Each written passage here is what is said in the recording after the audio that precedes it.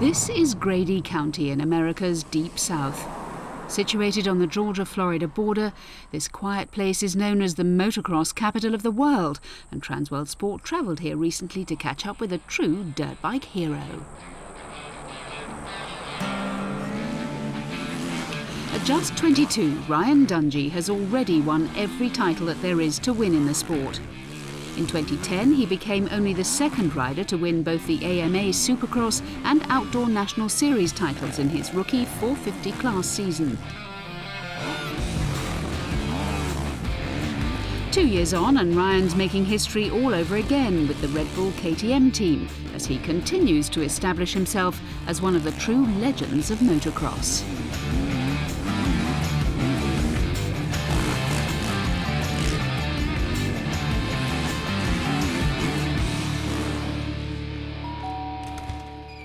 Hey guys, what's up? I'm Ryan Dungey. We're here in Tallahassee, Florida, and this is my house. Come check it out.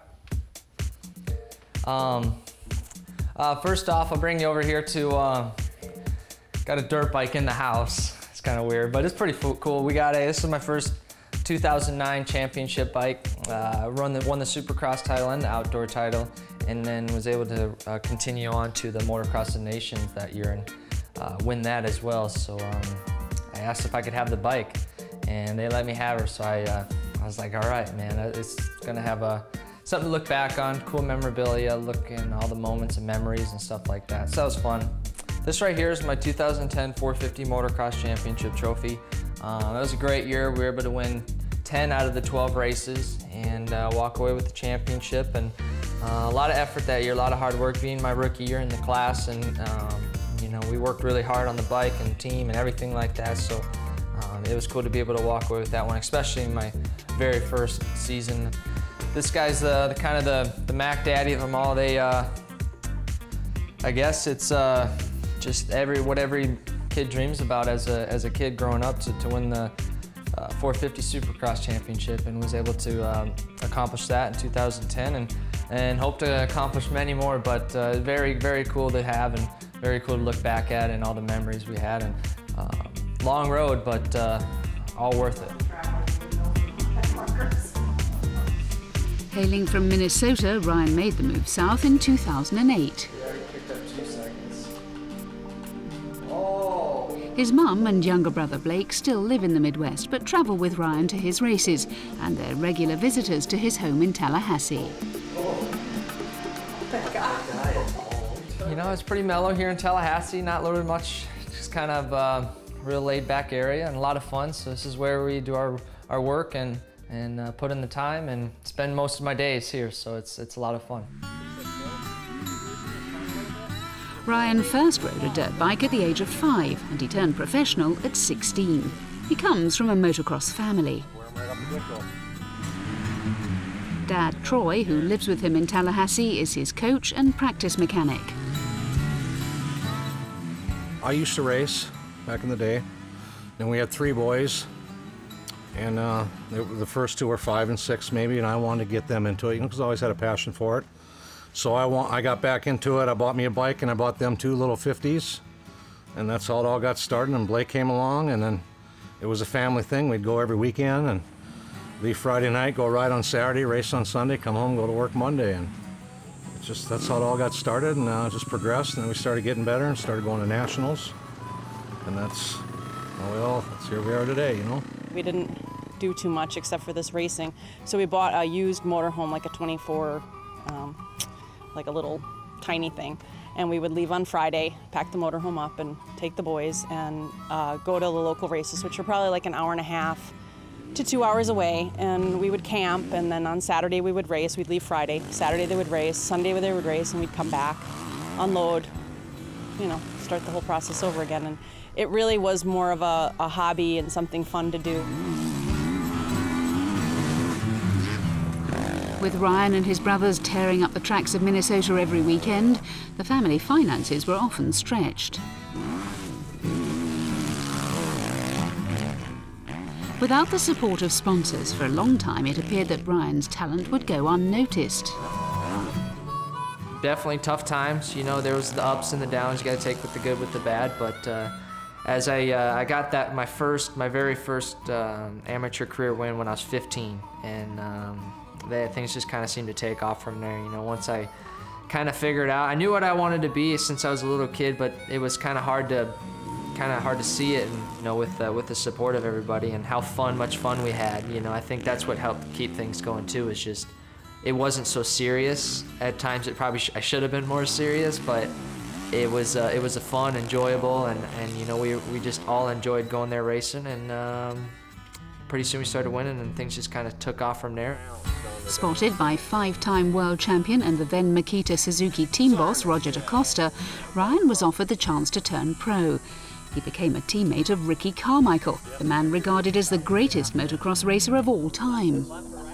Coming into the pro scene, I was very fortunate right off the bat. You know, I got to work with some of the best guys like Roger DaCosta, who's my team manager. Ricky Carmichael at the time, he was my teammate. You know, he was at the very top of the sport. He was driven, he was motivated, and as a kid, that's exactly the footsteps I wanted to follow, a champion like that. And so to be able to go right into the pros, and as a kid, I've always liked Ricky Carmichael. He's the guy I always looked up to. And to be able to be that guy's teammate and to be able to talk to him was kind of surreal at first, kind of pinched me, you know, like, tell me if this is real, but, you know, settled things, and, you know, found our position in the pro ranks, and just was able to keep and progress from there. Ryan does the majority of his training at the Carmichael farm, and it's where he keeps his bikes. When Ricky Carmichael retired from motocross to move into NASCAR, it was Ryan who became the Suzuki team's #1 rider. But after securing his historic double championship win in 2010, team boss and longtime mentor Roger DaCosta left Suzuki to join KTM.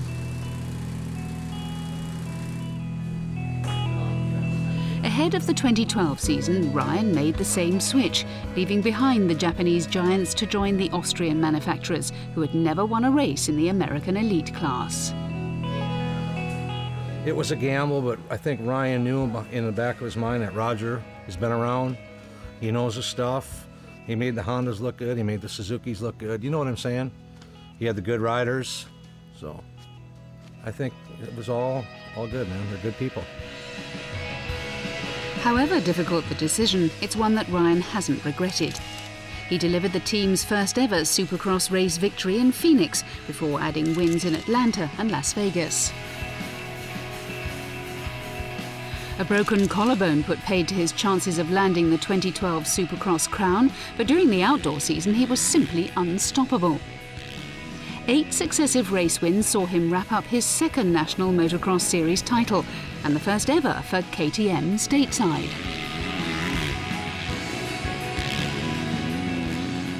Winning, it's what we work for, it's what we race for, and it's what we get paid to do, and what teams work so hard for. You know, I mean, I see, you know, firsthand the hours that go into putting a bike together, and making, or just to see how KTM has committed over here in the United States. And I mean, they've guys over there is 24/7 building this bike to get it ready, and I mean, it's everything into one that we all celebrate it together. You know, it's not me that like, oh, I did it. You know, it's everybody, because we win as a team and we lose as a team.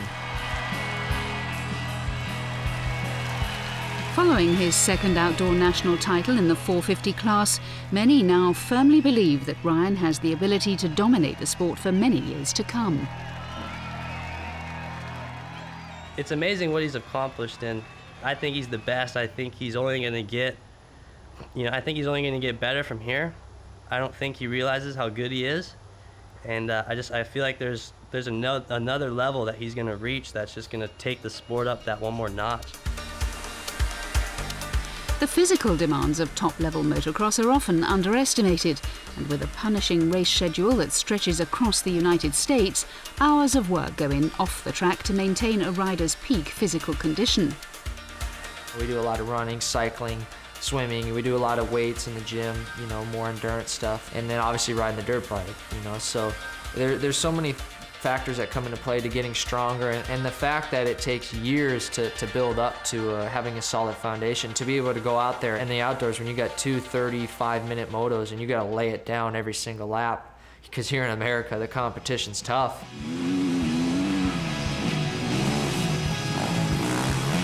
In a relatively short career, Ryan Dungey has already achieved so much in his sport.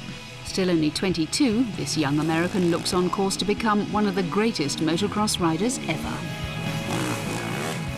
I just want to keep being the best I can be as far as an athlete, a person, everything like that. You know, I'd really love to keep going after more and accomplishing more in the sport of motocross. I really feel like I have a lot of good years ahead of me, and to be able to be strong and successful, so I'll hopefully continue that.